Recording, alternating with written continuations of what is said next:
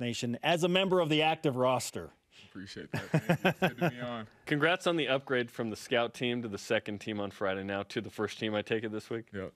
So it's been a lot of fun. It's been different. It's been really fun to go against the scout squad guys who I've been playing with for so long, and it's really fun to be back out there with the guys I've been playing with for a couple years. What are your emotions like the night before you make your return and do it against Utah? It's amazing how this is set up. I'm actually I'm pretty calm about it, actually. I'm just going to go out and control what I can control, just go play hard and try to make things a little bit easier for the guys. But I'm really not feeling a ton of pressure or anything like that, because I've seen what these guys are capable of, and I've seen just how they've developed and how good of a team we are with me off the floor. So hopefully I can just go in and make things a little bit easier for everyone. And that's the most exciting part for me, is this team went 6-3 without you. I thought probably 5-4 range, given how tough the schedule was. They have been better. So now how do you integrate with that group, knowing, okay, this is a good team without me, and I hope to make them better? Yeah, I just want to come in and do the little things, just some of the little things that I bring that we haven't necessarily had. I just really want to be a force on the glass. I want to run in transition, set screens, get guys open, and just really try to make the right play. I think if I come in and move the ball and try to make the right play, the right thing's going to happen, and the ball will come back to me. Guys will get shots where they need shots, and I think it'll work out. Are you okay if we call the first 9 games the Colby Lee era? Is that all right with you? That's fine by me. Hopefully it's the Colby Lee era for the next few years. So. And he developed in a way that he would not have, which I think is good news for this team. What do you think of his development? Yeah, for sure. That was one of the coolest things I was able to see in these 9 games, was just the development of some of these guys. Some of our guards having to relearn how they were going to play and learn how to score with me off the court, and our spacing changed, and our ball movement was great. And to see some of these guys like Zach and Dalton and Colby really flourish was awesome. Zach Sellius is the leading rebounder right now, and he joked that you're going to have some catching up to do. How do you feel about that? Oh, for sure. Zach's a monster, so we'll go see what we can do. Yeah, it's a monster with a mustache, no less. Yoeli Childs with us on BYU Sports Nation. You talked about a few of the things that you observed in Colby Lee and some of your teammates. What else did you learn about this team while you were watching for the first 9 games? I learned our ability to battle through adversity is incredible. It's such a tight-knit group of guys, and it's a group of guys that don't let the frustration of the game get to them.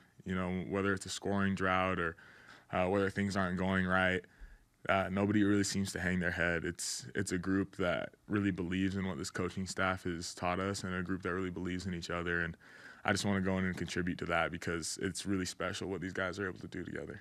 You have a high standard. You've been a 20-10 guy, right? Do you feel pressure to be that guy right away, or do you give yourself a little bit of time to ease into that, given that you're coming into this in Game 10? Absolutely not. I don't feel any pressure with that. Stats are stats.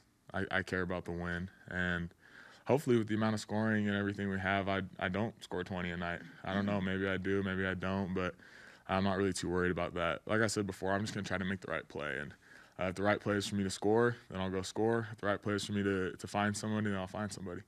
How do you integrate into the current setup of the offense, and how much is it adjusted with you in there? Not too much adjustment, honestly. I think a lot of our pick and roll game is going to make it a little bit easier for the guards.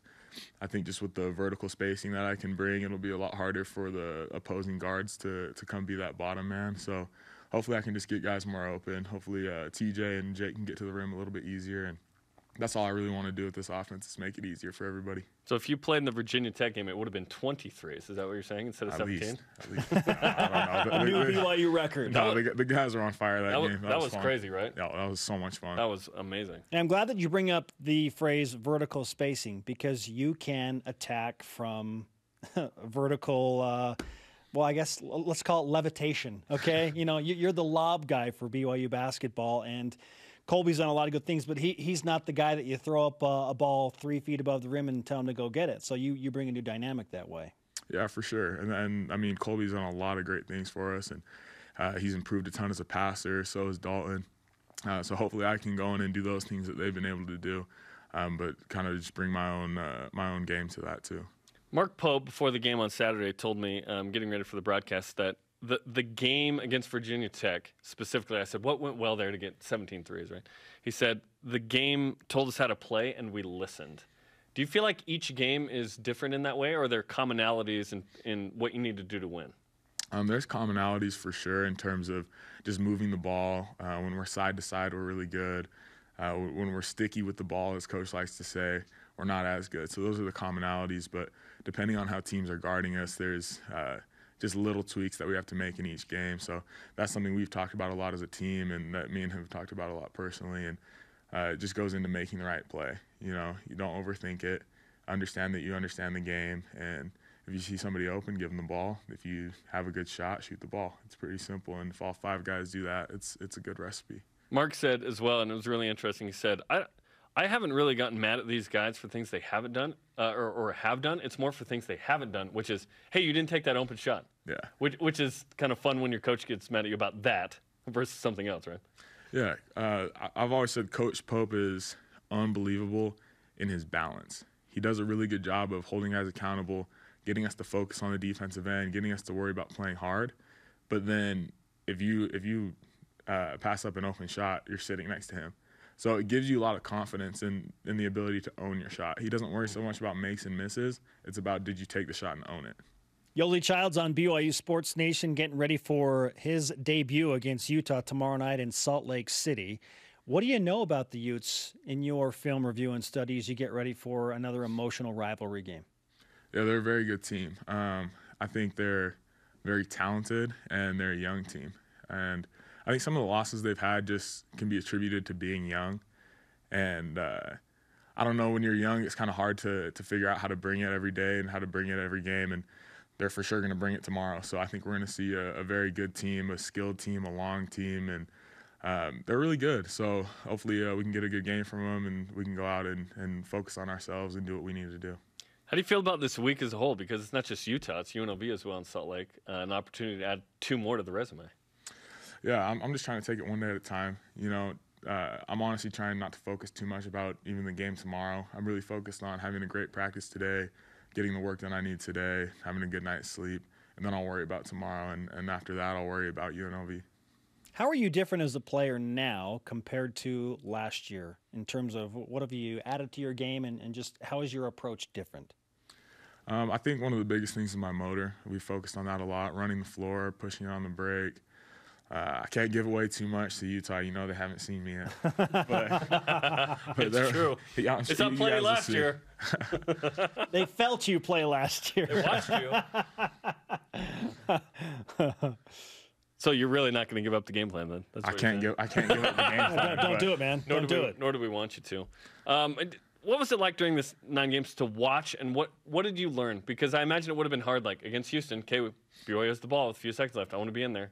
But you have to watch, and luckily that was a fun watch, right, with TJ Huff. Awesome watch. TJ's been phenomenal, and I've learned a lot of things that you can't really see when you're on the court.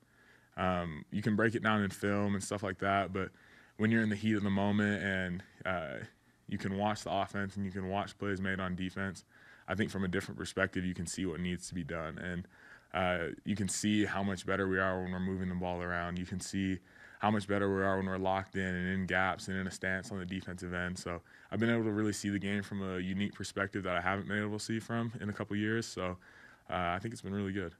Yoeli Childs with us, and before you go, I need to ask you about your interactions with Bill Walton and Jay Bilas in Hawaii. How were those conversations and those interactions with those 2 notable basketball personalities? Awesome.